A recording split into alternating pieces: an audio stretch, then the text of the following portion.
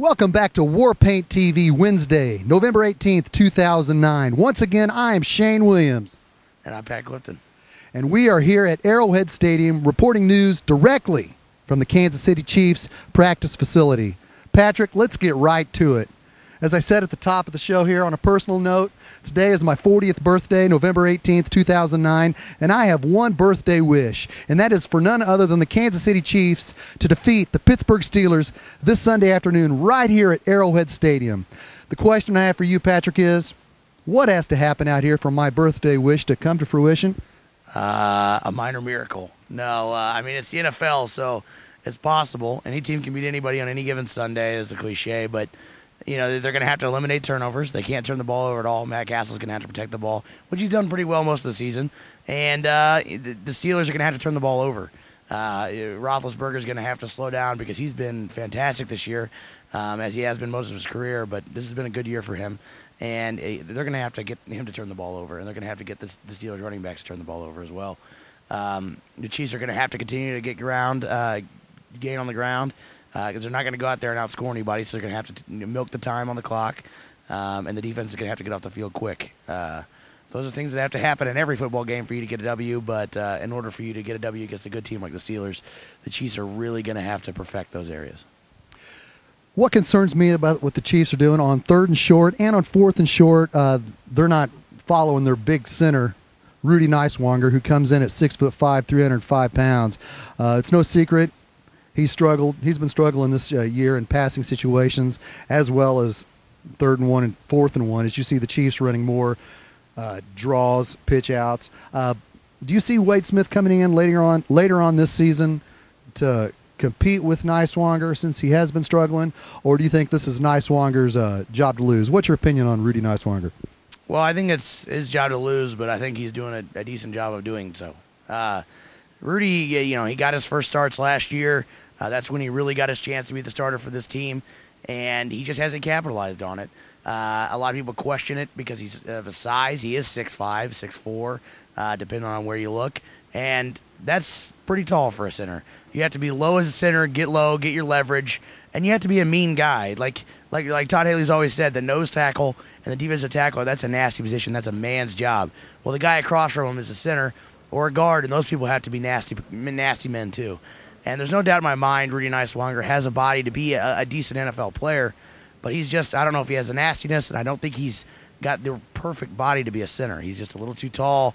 It takes him a little too long to unravel his body and come off the blocks and get a surge on the offensive line. Rudy Nicewanger is a guy who's going to fill the gap for last year and this year, but I don't think he's a guy you want if you want a power running game going forward. And it's not just him. Andy Allman has struggled at right guard. He got blown back quite a few times last week. The interior offensive line has to get better. It really has to get better. And that's something they're going to have to address in the offseason. They've got a guy here in Ikechukwu Ndukwe who I think could be a good interior offensive lineman. And I think that's what he played last year in Miami when he got 15 starts. I think Ndukwe, I hope to see him get a shot at right guard this year and maybe get Allman a shot at center, which is where he played most of the time last year in Miami. So the interior offensive line, a lot of those guys could trade in and trade out. Wade Smith is a guy who I think might be a career backup. He's one of those Renaissance men. He's the guy they threw at left tackle when Brandon Albert went out. He can play every position. He's a utility guy. But I don't know that he's necessarily a starter, and I don't know that Rudy Nicewanger or Andy Allman are starters either. Dwayne Bowe's out 4 games. What wide receiver on the Chiefs roster will benefit the most with Dwayne Bowe's absence? Who's going to benefit the most immediately is going to be Bobby Wade, because now there's really not much of a question. He's going to be active for the first time in 2 games. He's been sat down the last couple weeks, and that's a roster thing. They've got a lot of receivers on this team. They've got a lot of areas of need other than receiver, like offensive line, where they need to stockpile players, and you can only put 53 players in jerseys. I think Bobby Wade's going to immediately, at first glance, get the most benefit. But who's going to benefit the most is who goes out there and plays the best. Lance Long has a chance. He's been getting the ball thrown to him a lot lately, but he's going to get probably even a few more balls thrown to him. Chris Chambers is going to have a chance to get maybe even a few more balls thrown to him. And maybe Bobby Wade gets back on that field and gets some balls thrown to him. So whoever benefits the most is going to be up to those guys. Who steps up, who actually takes the onus on them and makes the plays.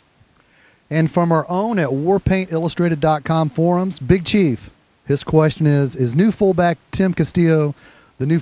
Is you think he'll replace Mike Cox pretty soon, or do you think give him a couple games? What do you think on Tim Castillo coming in?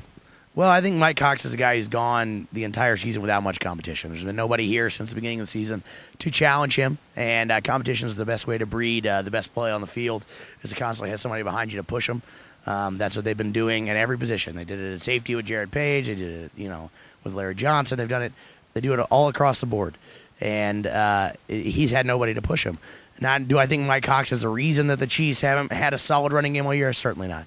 You can't lay that all on Mike Cox or a fullback. He can't block 6 guys up the middle. But is there a chance that Castillo will come in and he'll take that job? Yeah, sure. Look at Leonard Pope. Similar situation. He's a guy that Todd Haley had in Arizona, coached before, was his own guy. He brought him in, and a player that has been here before, and the incumbent players have kind of fallen to the wayside. Brad Cottom's not gotten much playing time this year, and a lot of that has to do with Sean Ryan and Leonard Pope, are 2 guys that Todd Haley brought in himself. So it's quite possible that's going to happen at fullback too. You are all eyes, ears in the Chiefs locker room throughout the season. I understand there's some points you'd like to make to Warpaint TV viewers this afternoon. Sure. It's just, if you like what you see, check us out on the web. I'm here 4 days a week. I'm at practice generally 4 days a week. I'm in the press conferences every week. There's no other independent website that covers the Chiefs like we do. So come check us out. We got good stuff on the website. Come on over to the mothership, warpaintillustrated.com, and check out and see what we got going on there. And also hit us up on Facebook. So our message boards on our website are the best community around to talk Chiefs. So make sure you come by the website. You heard it here first from warpaintillustrated.com's very own Patrick Clifton. And for Shane Williams, Justin Olson, and the entire staff at warpaintillustrated.com, thank you.